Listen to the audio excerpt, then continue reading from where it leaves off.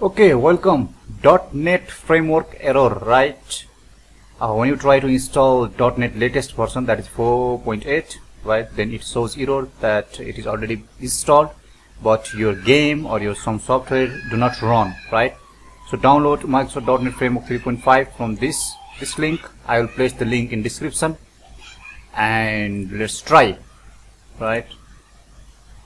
Download and install this feature. Okay, let's try. Okay, it couldn't be installed, right? Go to search, turn Windows features on or off, then tick this one, .NET Framework 3.5, right? This both. Okay, let Windows Update download the files for you.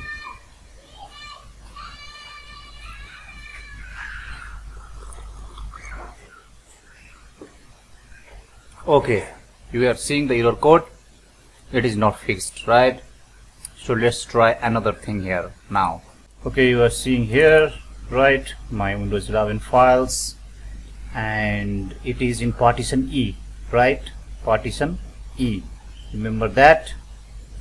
Go to search, cmd command prompt, right click it, run as administrator, yes, and paste this here, DISM online in your feature, right? And remember to change this partition name, right?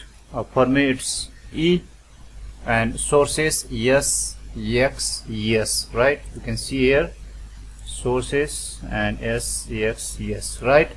So make sure that, and then press enter, right? Deployment image servicing and management tool, right? Enabling features, and let it complete, and we'll again try to install .NET framework, right?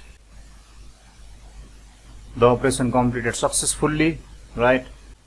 Now let's search, turn Windows features on or off, cancel it, can select it, and then do OK, searching for required files, applying changes, right?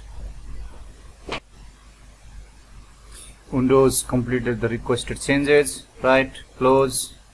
Okay, now check the version installed in our system. Let's check it to confirm. Okay, you are seeing here install.NET runtimes, right?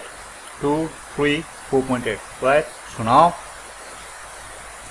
it is fine.